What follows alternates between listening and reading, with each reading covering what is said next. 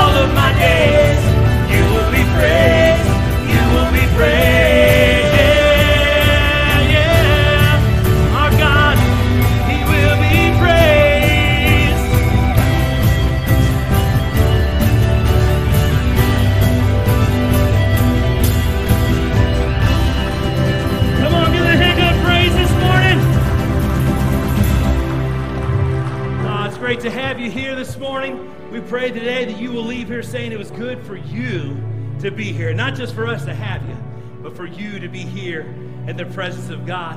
And no matter what you're facing today, no matter what the world says, no matter what your parents have said, no matter what your friends say, this song speaks about what God says and who God says you are. He says you are strong. He says you're an overcomer. He says you are His, and He loves you today. So listen as His words speak about what our Father says about us.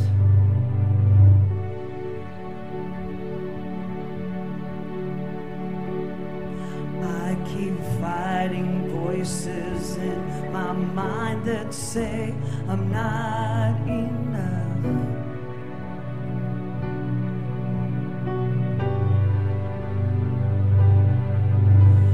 Every single lie that tells me I will never measure up.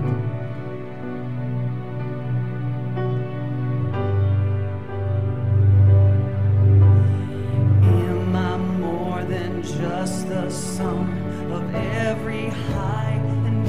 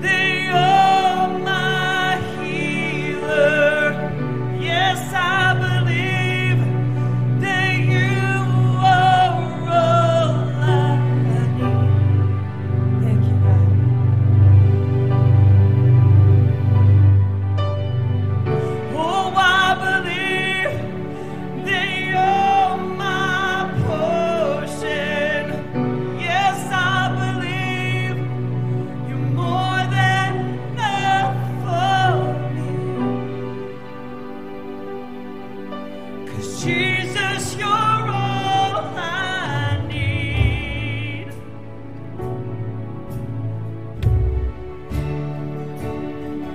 You hold my every moment, and you calm my raging seas. Oh, you walk with me through fire. Yeah.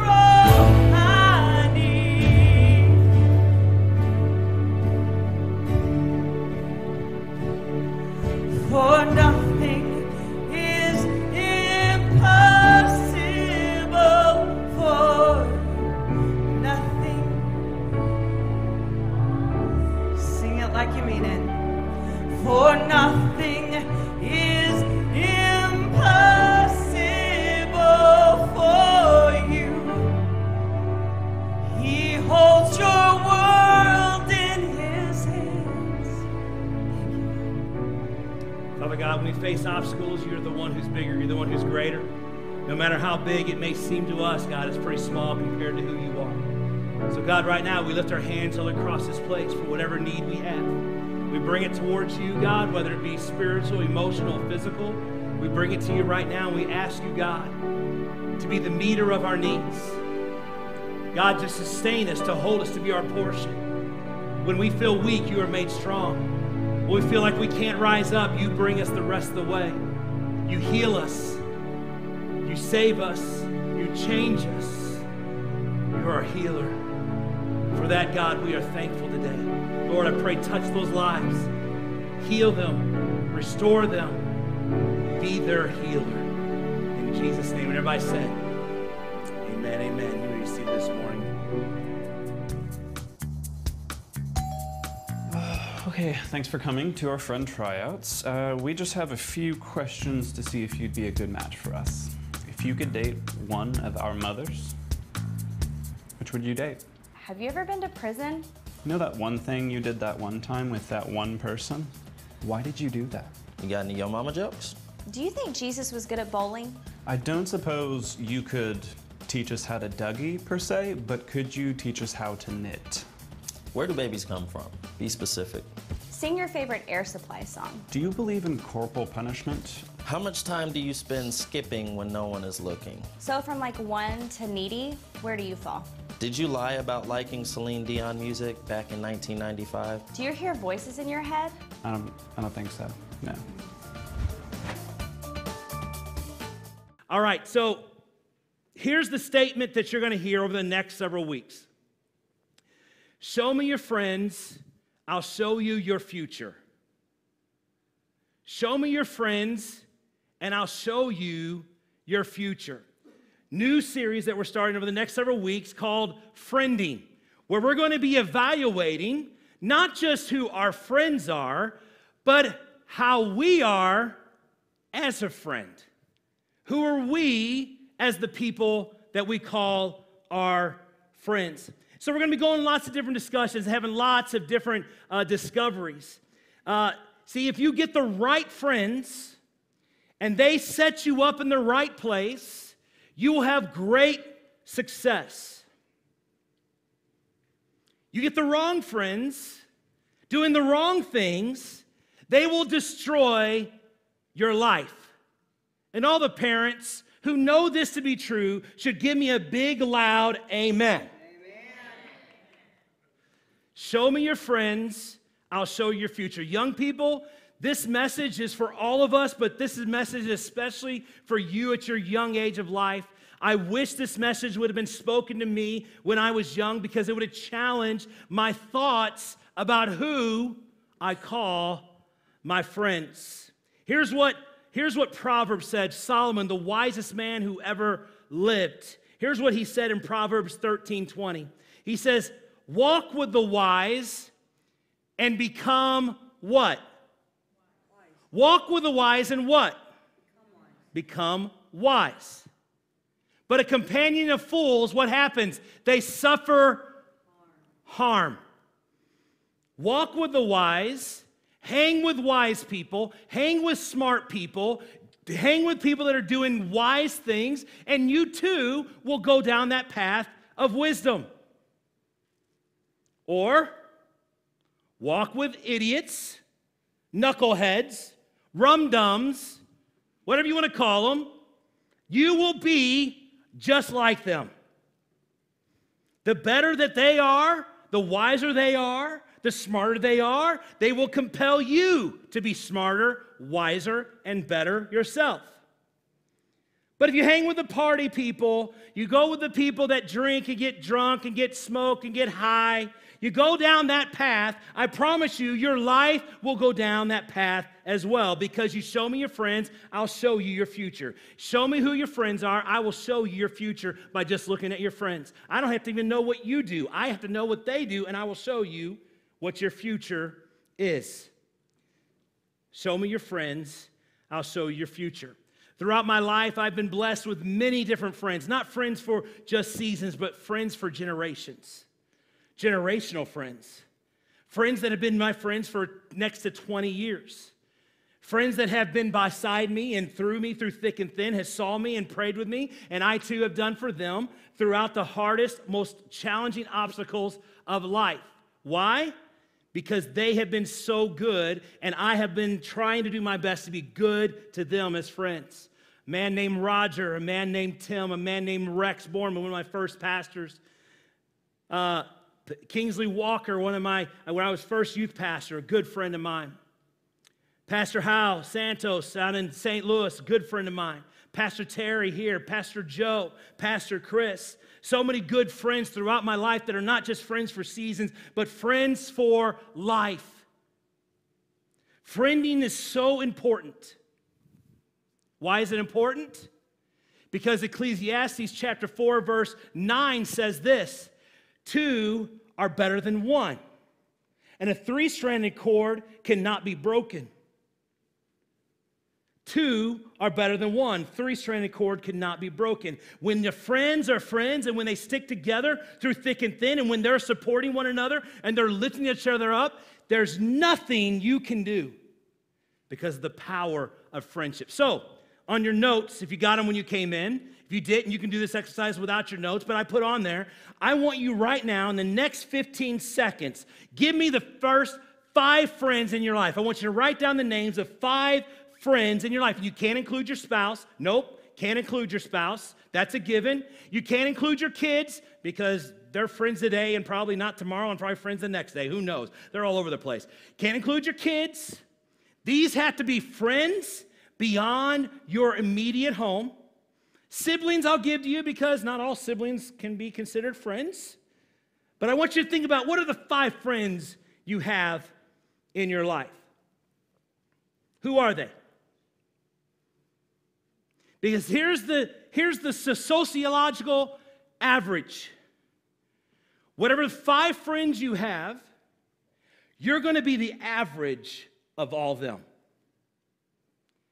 So if you have friends who are very good with money and some that aren't so good with money, you're going to be right in the middle of the average of okay with money.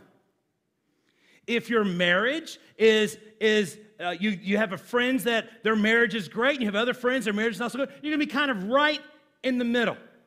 You're the average of whatever your friends are, sociologists say. So who are you running with? If your friends are pursuing Christ and desiring Christ and passionate about Christ and stand strong for Christ and don't compromise, you will be the average of that friend. If none of your friends stand for Christ, and you say, well, I stand for Christ a little bit, well, good for you. I'm proud of you for that. But maybe you need to find some friends that are a little stronger in their faith, that stand stronger for Christ. Because you become those you run with. Show me your friends, I'll show you your future. It brings us to this question. Are you hanging with the right people? It's interesting that I can preach this message to teenagers, I can preach it to adults, and we all have to ask the same question. Am I hooked up, am I connected, am I friends with the right kinds of people? Are they improving my life? Do I feel better after hanging with my friends, or do I feel worse?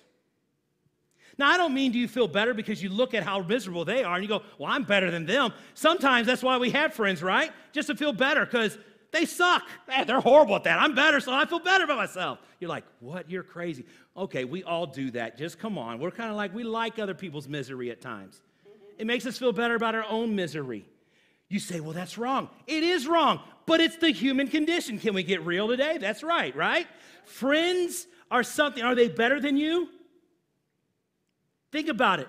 In every area of your life, who are the people you're running with? Are they stronger financially? Are they stronger spiritually? Are they stronger in their marriage? Are they in better shape? Do they push you to get exercising? Or they leave you looking like a Twinkie? What do they do? Show me your friends. I'll show you your future. You're the average of the closest people that are your closest friends. So today's message, we're going to define what friendship is. We're going to set a foundation. What is friendship? Well, here's what Proverbs chapter 17, verse 17 says in the FBV version, Facebook version. This is what Facebook version says a friend is. A friend is someone you may or may not know who accepts your friend request on Facebook. This person is born to like and comment your posts and to make you feel good about yourself. Think about your Facebook friends. Are they really your friends? No, I have 500 Facebook friends, but you couldn't put 5 friends on your piece of paper just now. Facebook friends means nothing. Not talking about the digital friends out there that say, good job, or a smiley face, or a heart when you put something on. I'm not talking about those people. I'm talking about the people connected in your life in real time. Here's what Proverbs says. Proverbs 17:7 in the real translation says, a friend loves at all times, and a brother or sister is born for a time of adversity. This says that a friend loves at all times. How many times? How many times? Come on. All times. Whether good or bad, whether you did right or you did wrong, they love you at all times. And when you go through the fire, and when you get hit with something out of right field, and it just knocks you the breath out of you, whenever you go through that, a friend is someone who doesn't leave you, doesn't abandon you, doesn't say, you got it, you're on your own. No, a friend is the one who comes beside you and cries with you and walks with you and picks you up. And when you fall, they fall with you and they help get back up. A friend is a friend. No matter what the times come, they are there. And sadly, in our world today, we don't know this type of friendship. We've lost the art of being good friends and therefore having good friends. I'm not talking about a friend for a season. I'm talking about a friend for generations. I'm talking about friends that they're friends and they have kids and you have kids, and then your kids get married and they have kids and you're still friends with them. Generations. It's a very foreign concept in our world today, but it's a very godly concept because it's what helps us through the difficulties of life. 25 years ago, studies say, an average person could write down 6 friends, and they would be close friends. They'd be friends that they could call up in a heartbeat. They'd be friends they could stop into their house anytime they wanted. They wouldn't be annoyed. They'd be friends that they could call up and say, hey, can you help me side my house? And they would be there in a heartbeat, ready to contribute and give. 25 years ago, 6 friends. Today, 2, if there's 2. What's happened? What's happened to our world? Now listen, I know we want to blame everything on COVID. Well, COVID happened. Listen, this dynamic was happening long before COVID. This dynamic has been taking place in our culture for many years. What's some of the reasoning for it? I have 3 thoughts I want to give you. Write this down in your notes. If you're taking them, write this down. 3 thoughts. First one is this. Increasing work hours. What's sad is that even in the months that we had, we were able to work from home, but we were unable to connect in a physical, visual way. So in the last several months, we not only have lost coworkers as friends, even though we're doing it through Zoom, we're doing it digitally, it's not the same. Church, think about church. We shut church down, we closed the doors, we said, worship with us online, and while, we do the best we can, and you do the best you can and try to connect, nothing can substitute this, the meeting together in this place. Whether you talk to each other or not, there's something about coming together and looking at people and going, oh, look at them. Oh, they look good. Oh, man, I remember we were in a small group together with them. I remember whenever we used to do life together. And you start thinking about and remembering all those times of community, doing life together. Increasing work hours have struggled with us. Our shift hours, our night shifts, and our different shifts we have going on. That's the first one. Second thought is this. Friendships have declined because of divorce rates. the rising divorce rates that are taking place. When a divorce happens, it not just shakes a family's foundation, but it also has a cause and effect. You don't go to the lawyer, whenever you get a divorce, you negotiate property. You don't negotiate friends, but friendship is an aftermath effect of that. And that rising cost happens, and so friends pick their ways. He's right, he's wrong, she's wrong, and all of a sudden there's a divide, there's a breakdown, and friends disappear. Number 3, work hours, divorce rates. Number 3, the explosion of social media. Now, I know you all knew I was going to get on social media. You all knew I was going to talk about it. But I want to shed some light on social media. I want you guys to know that I am not anti-social media. I feel like social media has a place. However, we have used social media to replace relationships that really social media should only enhance relationships we have with each other already. For example, my family does not live anywhere near us, and so throughout the years, social media has been a great platform to be able to connect with my family, extended family, who don't live locally, through pictures and through stories and through letting people know about what's going on. However, it didn't replace my relationship with my parents. I didn't stop having a relationship with my parents because I was on social media, but yet that's what we do. Think about yourself. Whenever I was young, we had this thing called a telephone. You had to pick it up, you had to actually manually dial it. It was exhausting. You had to work to get a phone call. The rotary dials, oh my gosh. I mean, it took forever to dial. And if it was long distance, baby, you were in trouble. It took you longer to make the call than to have the call, right? Remember whenever you had to worry about long distance rates, everybody? You remember that? I remember growing up, my family didn't have a whole lot of money, and all my grandparents lived long distance. Even though it was in St. Louis, it was long distance. I know it's unheard of. Our young people don't even know what does long distance mean. They think long distance is like going across around the world. We're talking next state over, it was long distance, right? You guys remember that? And it was high to call. It was expensive to call. And so my family, my dad, they had the system. And they would call and let the phone ring once and hang up. And then my grandparents would call back because they could afford to make the phone call. We couldn't, right? Oh, those were the days. But even in my growing up days, I would never call up a friend and say, "Hey, Billy, guess what I'm having for breakfast today? Having some toast and bacon."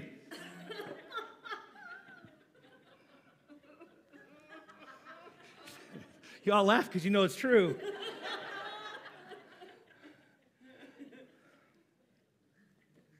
"Hey, Billy, guess what? My bowel movement was really good today." Or, here's one.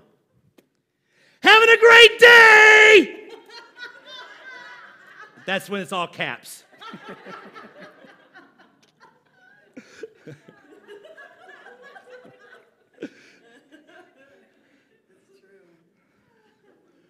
You know who you are, all cap person.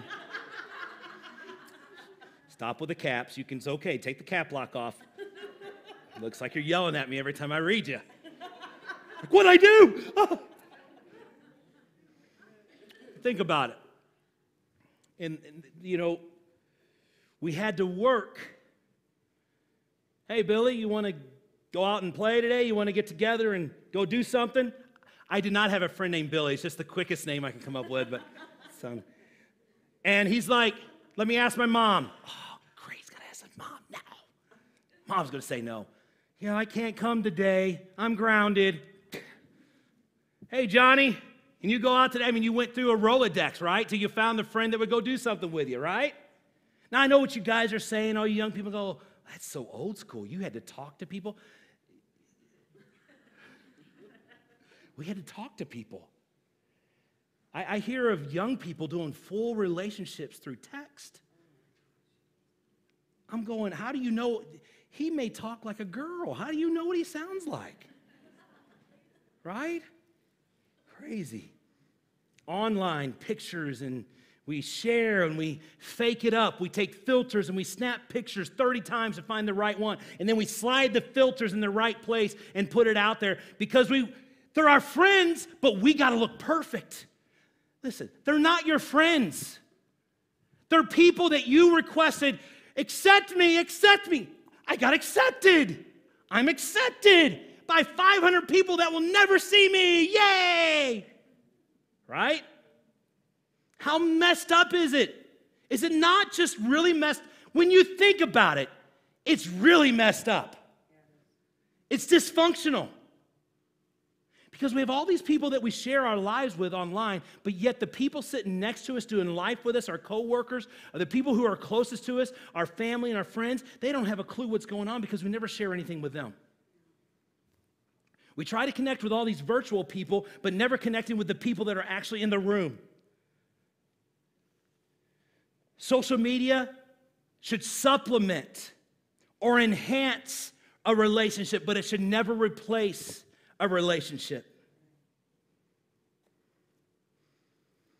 We're going to talk next week about one friend away, how we can reach out to friends around us. Next, we're going to talk about our community of friendship that we have here. Even in the middle of COVID, we can have great friends right here at Crossview. And then the last week, we're going to talk about unfriending. It's very hard. But there's a truth today. There's some of our friends, they're not good for us. They're not enhancing our relationship. They're definitely not drawing us closer to God. They're in fact distancing us, and we need to make some decisions about unfriending. So today I want to give you 2 thoughts about setting a foundation of friendship. Here's the 2 thoughts. I could give you a lot more, but I'm only summarize it with 2. Here's how we build the foundation of a great friendship. Number 1, we must be present. We must literally be present in the room at the time that the relationship is taking place. I want to develop friendships with people face to face, not thumb to thumb. And definitely not belly to belly. That's only for married people. Some of you will get that in a minute. I want to develop friendships face to face. I don't like connecting with people through text. I'll do it if people are busy. I'll do it for their convenience. But man, there's nothing better than a good old-fashioned phone call. There's nothing better, even in our world today, than, believe this or not, an old-fashioned handwritten letter. We have individuals in the church that to this day send us greeting cards, encouragement cards. And they're handwritten, and they're just saying words of encouragement to me, and man, I savor those. They're becoming fewer and fewer. But see, a good friend is present. A good friend is like Jesus did with the disciples. Jesus didn't send out a tweet. Okay, listen, I'm setting up a group of guys. We're going to change the world. Oh, that's 140. I got to send it. Okay. All right, next one. All right, now we're going to change the world. Whoever wants to join me, come and meet me by the Sea of Galilee, 2 p.m. today. Send. He didn't do that. Jesus walked with the people. He walked. He saw some guys cleaning their nets. He walked up to Peter and said, "Hey, Peter, drop your nets. Come follow me. I'll make you fishers of men." Jesus invested in 12 men's lives. And let me tell you, these men were not perfect. These men were flawed. These men failed. One of the men, if you remember the story, Judas sold him to the Pharisees. Jesus did not have perfect friends because there's no such thing as a perfect friend. You're not a perfect friend. They're not perfect friends. But a friend is there at all times, and they're born for adversity. When you go through struggles, they're the ones you call on. They're the ones you stick to. They're the ones that will encourage you. They're the ones that will pick you up. Jesus said, "Come follow me. Come do life." It's not going to be easy. You're going to be made fun of. You're going to be ridiculed. You're going to at times suffer. You're going to struggle. But trust me, Jesus said, I will be your friend forever. Jesus showed us the perfect example of being present. If Jesus was born in our day and time, he would probably look at it the way that I think a lot of us do, and that is there is a beauty or there is a enrichment with social media, with electronics, but there's also a distraction. Parents, you set the example. You want your kids to pick good friends? Be sure you're picking good friends. You want your kids to not do drugs? Make sure you're not doing drugs. You're not smoking weed because, well, it's legal in Illinois now. We can go ahead and smoke it. No. You don't want your kids to do it? You don't do it. Your language, parents, you set the bar. Your friends set the bar. You tell your friends, you set the example, you say there's no cussing in my house. Your friends will respect you enough to do that, hopefully, and your kids see the example you set.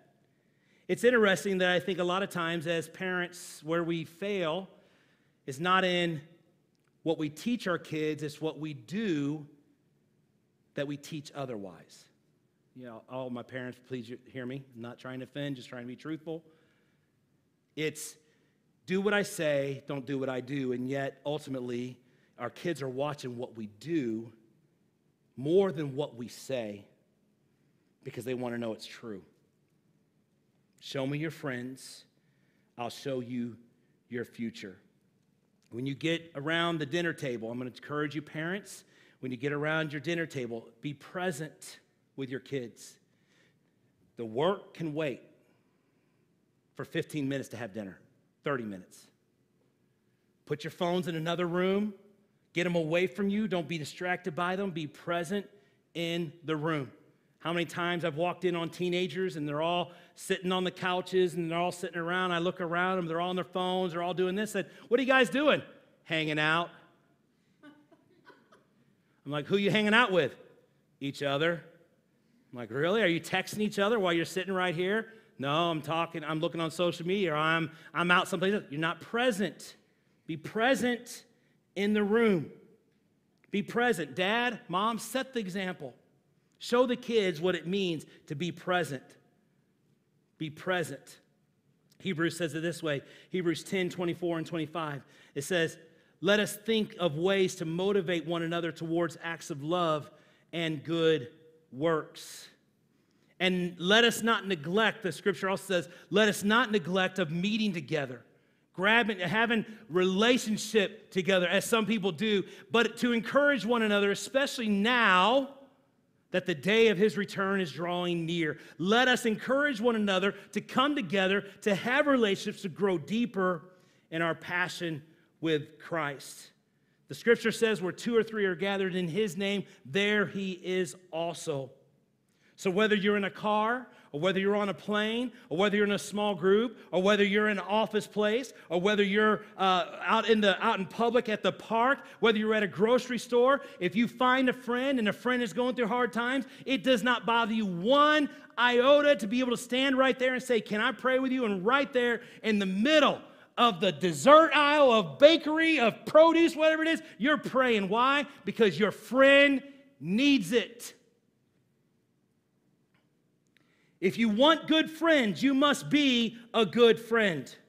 The problem is we want loyalty at times, but yet we at times are very disloyal to the friends that are closest to us. We talk about them behind their back. We talk about their annoyances that they have with us. And let me just tell you, the friends are annoying.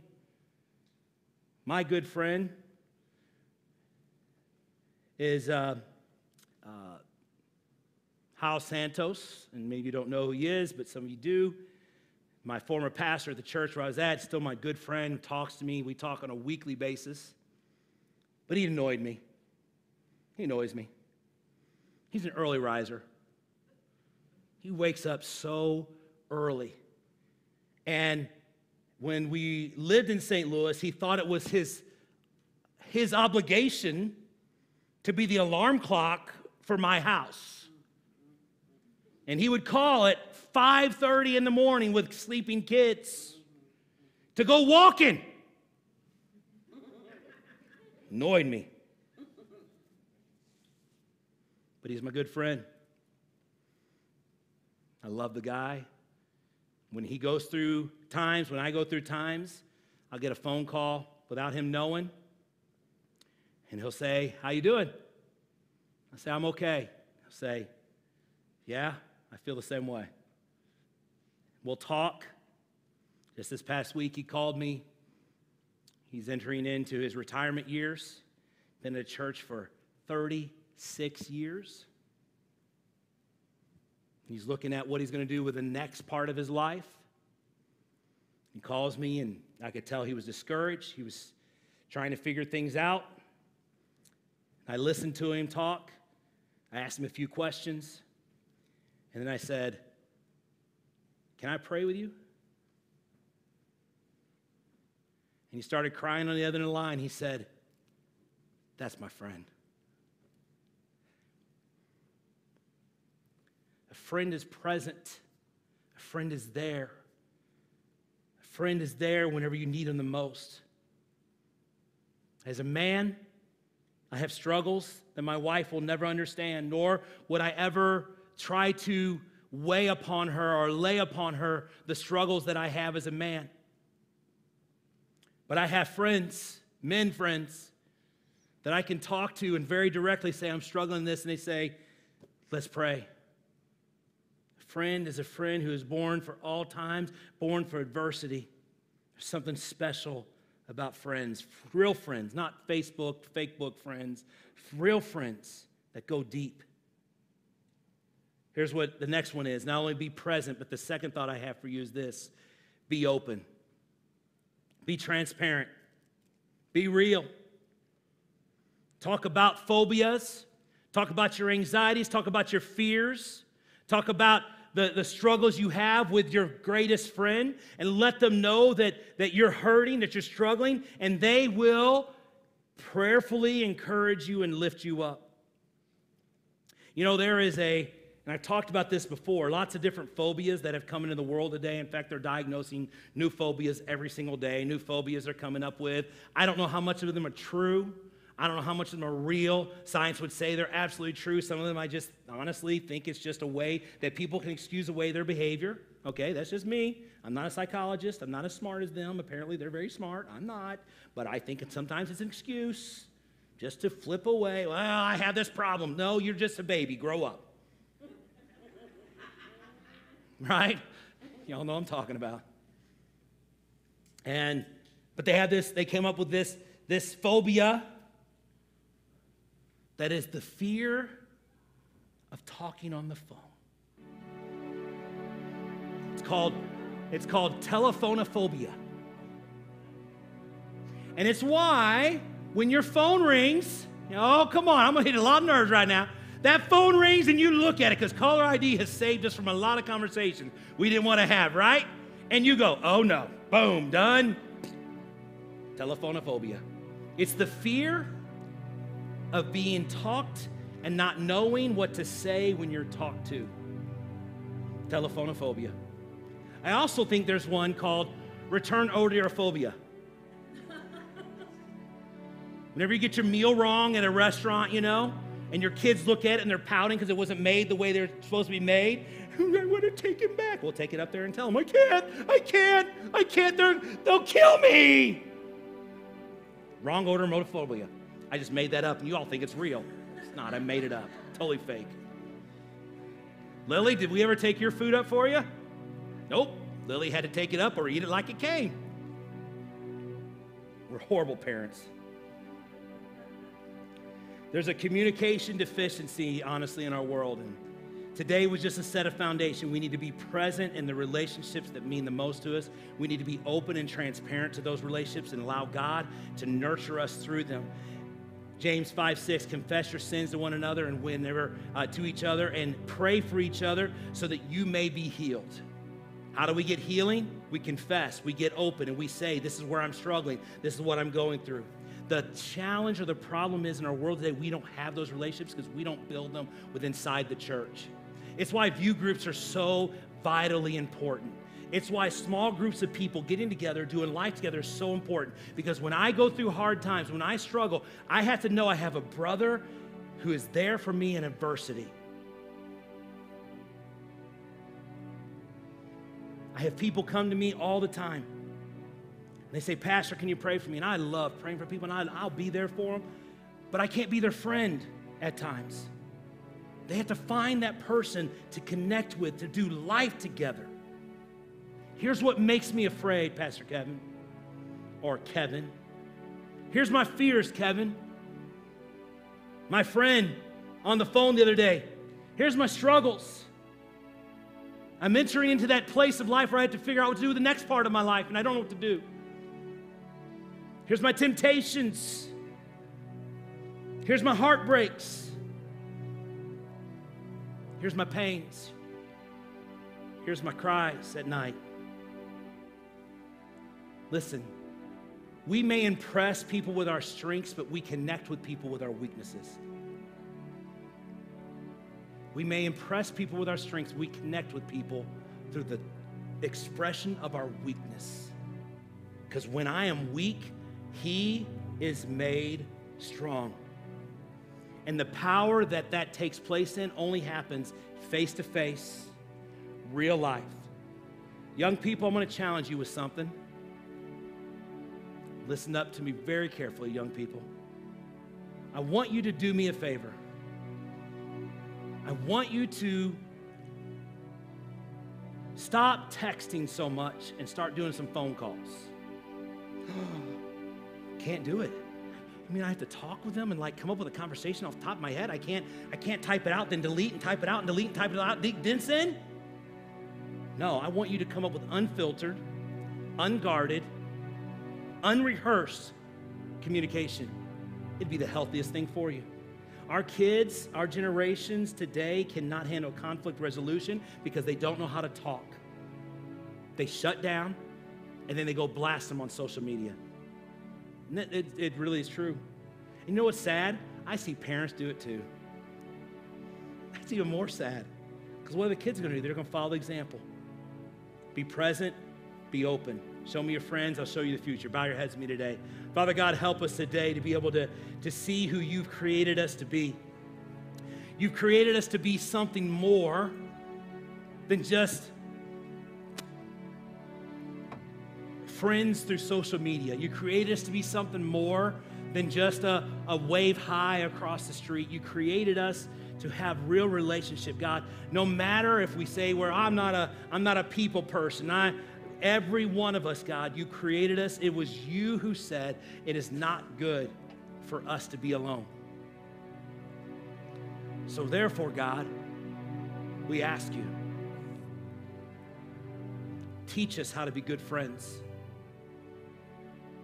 Teach us how we can be a good friend to the people who are closest, how we can pray with them, how we can care for them, how we can ask them, hey, what's going on in your life? What are you struggling with? How can I pray with you? With head bowed and eyes closed today. You know, this is a different kind of response I want to give today, but when I asked you a little while ago, I asked you, write down 5 friends, and you couldn't think of 1 or 2. That's okay if you have 1 or 2. I hope you have 1 or 2. But ask yourself the question, are you the best friend that 1 or 2 or that 5 could have? Do you make that friendship better?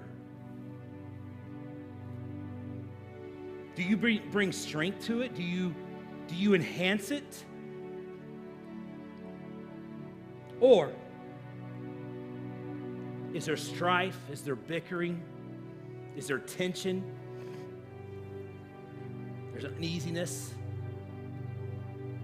Do you have the freedom in that relationship to ask your friend, hey, what's going on in your world? And I don't want the the pat answer, oh, it's all good. I want to know, hey, what can I pray with you about? How can I be a good friend to you today? Every single one of you can do it. Every single one of you in this place can do it. Be a good friend to those friends who are closest to you and watch how God will enhance your relationships. With your head bowed and eyes closed, here's what we're going to do. We're going to pray that we would be good friends, and then we're going to pray for our friends. Can we do that right now? Father God, help us to be good friends. Help us to evaluate our own personal walk so that, God, we may encourage the lives of those friends around us. And secondly, God, we're going to pray for our friends. I want you to think of your friends right now. Would you just right there in the quietness of this moment, would you just begin to lift their names up before God and just ask God to touch them, ask God to touch their life, ask God to heal them, to direct them, to bless them, to watch over them. Just right now, pray for your friends right now.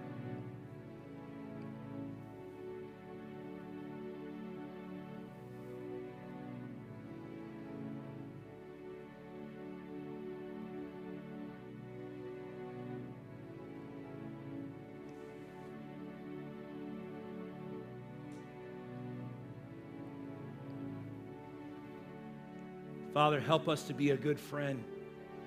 And we ask you to touch our friends and strengthen them. That, God, you would let us be a light into their life. And God, in return, they're a light to us. Every day, let us be better and better and better at friending those closest to us. I thank you, God, for your goodness. I thank you for being our friend.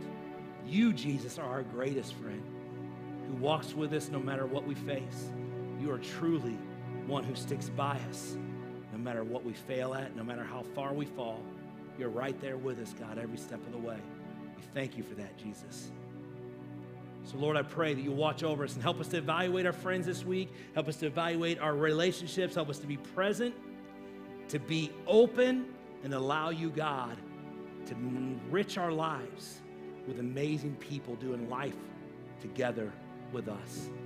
And everybody said, amen.